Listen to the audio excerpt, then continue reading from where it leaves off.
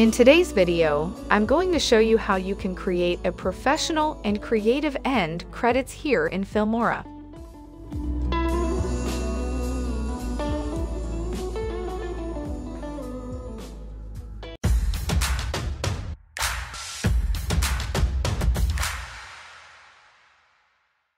Before we proceed, don't forget to click on the subscribe button and turn on the notification bell so you won't miss any video in the future.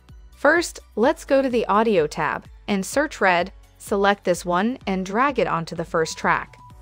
Feel free to check all the categories on the Audio tab to search music for your video. Then, let's double-click on it and you'll see the audio settings being extended. Here you can modify the volume, fade transitions of your audio, and more. For me, I'll adjust the fade out at the end of my audio. Then, let's go to the Titles tab, search Big Screen. I'll select this one and drag it onto the first track. Now, let's double-click on it, and you'll see the text settings being extended. Click on the Advanced button and I'll change the text duration and the animation duration.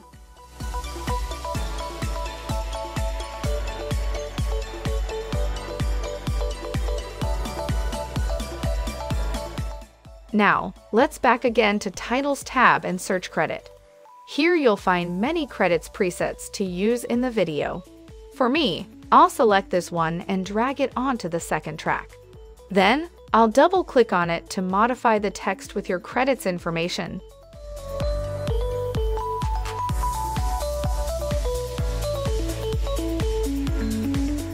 Once I'm ready, let's go back to the media. I'll select some videos and drag them onto the third track.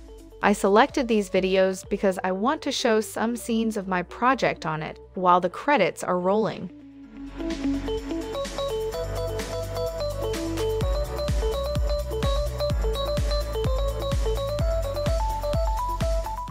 Then, I'll ubicate them on the left side to show some scenes of my projects by dragging them on the preview window and adjusting the position on the control panel.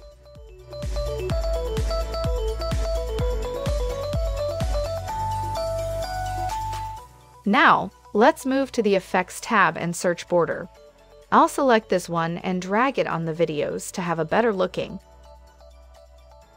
Then, let's double-click on it to adjust the video effects as I'm doing now.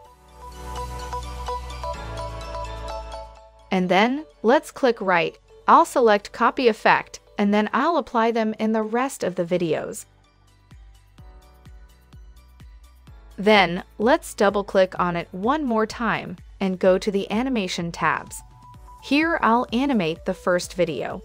For me, I'll select a fade in and drag it onto the first clip. As a final detail, let's move to the Transitions tab. I'll select the Dissolve one and drag them between all my videos, and I'll also drag them to the ending. Also, let's move the Effects tab and search Silent Film. I'll select this one and I'll drag it onto the fifth track. Then, I'll make sure to adjust it in the timeline to give it an old film look. And there you have it, a professional and creative end credit is done.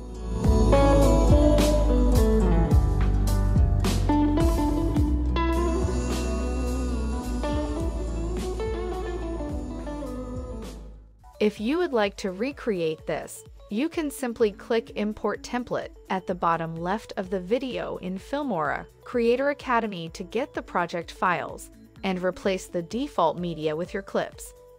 If you would like to learn more about video editing, don't forget to subscribe and turn on the notification bell to stay updated when we upload new videos in the future. Do check out other tutorials on this channel and comment below to let us know what you would like to learn next. Till next time, stay creative with Filmora.